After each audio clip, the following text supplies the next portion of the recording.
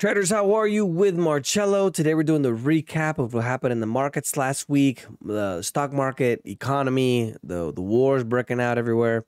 This week we have a very interesting piece of news that health companies now are not going to cover things under a war that's starting, which I thought was really interesting.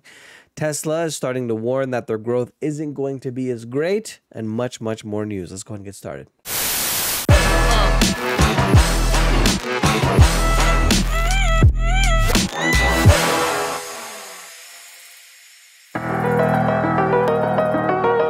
We had pretty good economic news this week, both on the inflation front in some countries, in addition to actual growth in the economies and big economies like the US and South Korea, for example.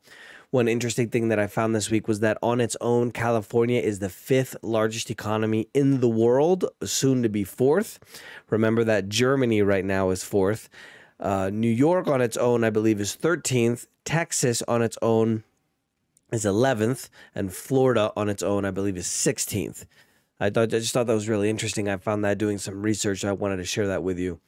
The biggest news for me, and I'm going to get into the stocks in just a moment, there was Cigna and I believe another health insurance company, and their terms and conditions, their policies. There were people that actually saved they actually read them, because who reads their policies, right? They probably do it on purpose. They give us these 300-page books with small letters. They're like, here, oh yeah, just accept, no big deal. Like when we sign our life away online, right? But the new 2024 health plans, the insurance plans, update new exclusions and expenses not covered. And I'm going to read this because this is part of one of the quotes that somebody shared on X or Twitter. Treatment of an injury or a sickness which is due to war, declared or undeclared, riot or insurrection now are not covered. So if you get sick because of a war, or let's say an insurrection or a riot, your insurance doesn't cover you anymore. So, because you guys remember the preppers are right. So what? So my question is, I really believe that they're doing this on purpose because they know what's coming. So if there was any year that something is going to start, remember that the World Economic Forum talked about disease X, right? The pandemics that's going to come. I would maybe prepare a little bit, right? You guys know I'm crazy. I'm a conspiracy theorist, but I think if there were any year that it was going to happen, it's going to be this year because of the presidential elections. So better get your stuff in order. Buy some of that food that lasts 30 years in case the electric goes out. Stock markets for the week, mostly positive. All of them in the North America, the US, and Toronto. The great economic news that's coming out, which means that they're less likely to look to either raise the interest rates or bring them down. Remember that bringing down the interest rates is actually a good thing due to the fact that everybody, our economy is over financialized, which means that before, if it was really expensive to buy a home, after they dropped the interest rates in 2008 and 2009, now people could buy 2 or 3 or 4 or 5 homes, right? Then the bubble's created, then everything goes up. Eventually there's a crash. The mother of all bubbles crashes hasn't arrived just yet. But that's why interest rates are so important right now, due to the fact that everybody's just, in debt, and everybody takes out debt and loans to be able to buy things because that's the only way to afford things anymore. Another thing that was really interesting this week was a single private jet flight from Bill Gates emits just one, emits more carbon than your car does in a lifetime. So you have to eat bugs. You have to stay 15 minutes from your house. You can't travel anywhere. But he can travel on his jet, what is it, 50 times a year, 100 times a year, right? So that's how important the climate change is. I'm not saying that we shouldn't protect the environment, but maybe they shouldn't fly on private jets if it was that dangerous, the change in the climate. Preppers were right. The overseas market news, the European markets are mostly higher as well. Latin America, all higher across the board. The Bovespa, which is the biggest economy and stock market in Latin America, went up over 1%. Africa and the Middle East, one of the things I thought I'm going to share real quick is I have a buddy of mine right now in Argentina, and he says that the inflation is so bad that you walk into one store and you go to buy something, and then you go to the other store, and it's already a higher price. Can you imagine if that was happening in the US? You literally go to, Publix or Whole Foods or wherever you're going to go to get some eggs or meat or something. You're like, oh, I got to go home real quick, whatever. And then you go to the second store and the prices have already changed and gone up. I think that eventually is going to happen in the US. I don't know how fast that's going to happen, but I think it is going to happen. Africa and the Middle East, mostly higher. And then in the far, far east, Asia, Australia, that area, those markets were actually mixed, more negative than positive there. Bitcoin and crypto news, mostly stagnant on that front. Not a whole lot of crypto news either. After the ETF was approved for Bitcoin, wasn't really a lot of hoopla. The Bitcoin didn't explode or anything. Excuse me. But Bitcoin for the week is up 0.39%.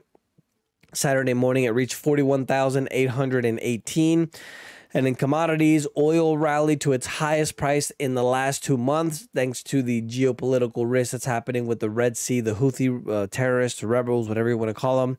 They keep firing those missiles and the drones to the tankers, which means that there are going to be more logistics problems in getting things around the world, especially oil. So that's why oil went up. In the U.S., oil, the WTI went up 6.26% to 78.01. Oil is obviously really important because everything in the United States is transported with trucks, right? The big semis. So if oil goes up, that means gas prices goes up, which means it's more expensive to ship stuff to you and I. Brent, which is the international crude, went up 6.35% to 83.55. And lithium futures prices plummeted as demand for electric vehicles slows down in China. Lithium is the material, if you didn't know, that goes into the batteries for electric cars and even, batteries for cell phones and everything else. It's fallen by more than 80% since December 2022, from a high of 85,000 to now just over 14,600. Gold is also at a recent low on Friday. Gold went down 0.51% for the week, 2019 and 80 cents, while silver, my favorite market, as you guys know, went up 0.83% to 22.88. The expectation of what's going to happen with the economy, since we have really good economic numbers and maybe they're not going to drop the rates as fast, that hinders people from investing in, things that are safe haven investments like gold and silver. And that's why we've seen a little bit of the new recent lows, especially in gold.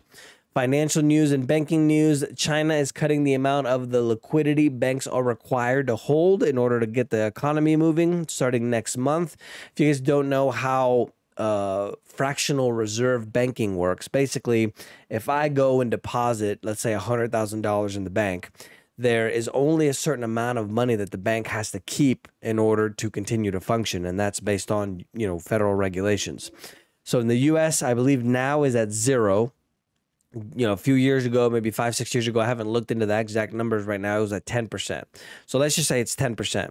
So if I go and deposit, or I have $100,000 in the bank, they only have to keep $10,000 of it. But they loan the rest and then be able to make money off the interest, right? And invest in those amazing toxic loans that they did in 2008, 2009.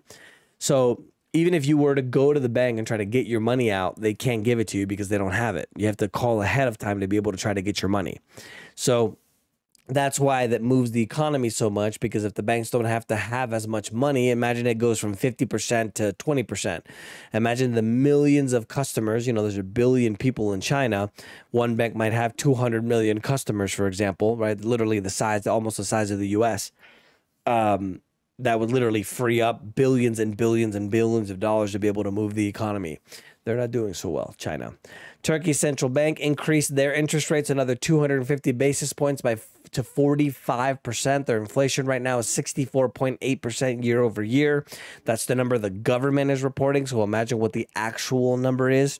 Remember when the government was telling us that the inflation in the U.S. was only maybe 3, 4, 5, 8%, while your food went up by double, while your rents went up 30, 40, 50%, used car prices, right? So don't trust what the government says. Political news. Trudeau, the dictator president of the Communist Republic of Canada, The court ruled that his Orwellian attack on Canadian truckers is unconstitutional. Notice that he's not going to jail or getting fined or anything. DeSantis, which is what was part of the presidential campaign for the Republicans, has decided to drop out and endorsed Donald Trump. Nikki Haley, the Trojan horse, she's going to continue to be in the race. And U.S. is now reviewing sanctions on Venezuela after there was an agreement in place that they were going to allow to release some of the sanctions if they allowed for safe and correct elections.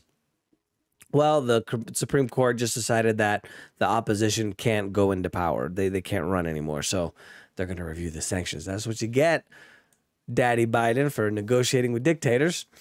Economic news, the manufacturing activity in the United States hits its highest level in the last 15 months in January. The service sector outperformed as well. These are the good economic numbers that I was telling you about just a moment ago. Pending U.S. home sales unexpectedly rose in December as well, as mortgage rates continuing to come down. I believe they're at 6.8 or 6.7 right now. And South Korea's economy grew faster than expected and is on pace in Q4 of 2023. The GDP grew 2.2%. South Korea, not a huge economy. I think on their own, they're 11th or 13th, one of those two, but they're the 5th or 6th largest exporter in the world. This was due to the shipment of the semiconductors. And the U.S. Commerce Department said that the U.S. economy grew much more rapid pace than expected. Inflation eased in quarter 2023 in the final quarter, and the GDP grew at an annualized rate of 3.3%. So if the economy is doing better than what they expected, and all of these numbers are doing really well, that means that they're a lot less likely to drop rates, which means that the economy probably isn't going to do as well, even though they'll most likely drop the rates because we got a presidential election to win, guys. Corporate news, the corporation LVMH exceeded forecast by increasing growth organically by 13%. This is the company that has Louis Vuitton, Moet, Givenchy, Sephora, all these brands. The founder, the guy who runs it, is the 4th or 3rd or 5th richest man in the world. Spirit Airlines is going to appeal the judgment against their $3.8 billion merger with JetBlue, even though JetBlue says that they might call the merger off. And Rumble, if you guys don't know what it is, YouTube's competitor, their shares skyrocketed almost 33% after they made an agreement with Barstool Sports. If you guys don't know what Barstool is, it's like an online media company. Dave Portnoy runs it. It's super popular. They have a really popular podcast, but it's going to probably bring a lot of eyes and attention to Rumble. Berkshire Hathaway, which is Warren Buffett's company, reached an all-time high on Wednesday to a record of the Class A shares of 572,000 and change. Tesla says that they're going to run or build their new generation cars in a New Mexico plant, and they also said that the state government has already given them all the permits they needed to be able to build the new Gigafactory site. And Tesla shares fell over 12% after they warned of slower growth in 2024. Elon Musk also gave a head nod to the EV companies in China, said they're the most competitive companies in the world. And Pepsi also tested the new Tesla semis, which surpassed over 1,000 miles driven in a single day. And American Airlines, their shares went up over 10% after they reported that they're going to have strong 2024 profits due to strong demand for international travel. And what I think is happening is a lot of these companies, they raise their prices and they blame inflation. And then, what I've seen, for example, flying back and forth from Colombia, is that they decreased the number of flights and then they raised the prices. So instead of costing maybe $200-300 before, now it costs $500-600 round trip.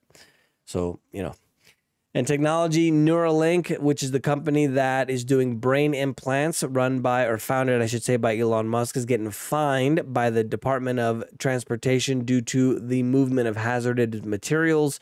More kind of investigations and fines and things against Elon Musk. DOT investigators found that they failed to register itself as a transporter of hazardous materials, and they also found improper packaging for hazardous waste. That's the news for this week, guys. Let me know if you guys have any questions. Don't forget to subscribe, and remember, the preppers were right.